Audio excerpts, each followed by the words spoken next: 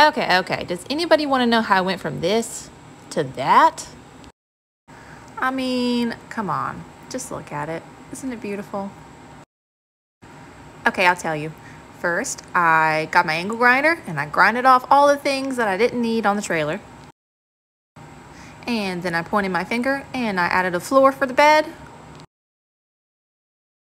And then I pointed my finger again and I magically had some furring strips that I could put up on the walls.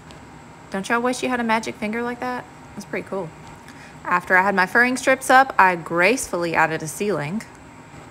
I dare y'all to try to do this more gracefully than I did. I mean, just look at that. Just look at it. I make it look flawless. Okay. After the ceiling's up, I then put in the walls and cut out a hole for my window. And at that point, here we are. So, this is before. And then I put the phone down and I step on my nice iPhone. And then I bring it back up and I magically have walls and a ceiling. And of course, the next logical step is to paint it. So I just flip my paintbrush and it's magically painted. Pretty cool, huh? And then here we go. Gotta cut up some more wood. I'm forever cutting up wood. So, cutting up a bunch of wood for the cabinets. And of course, here comes that magic finger again. Boom! There's the framing. And now that I have the framing on, I added a couple pieces here and there for the shelves.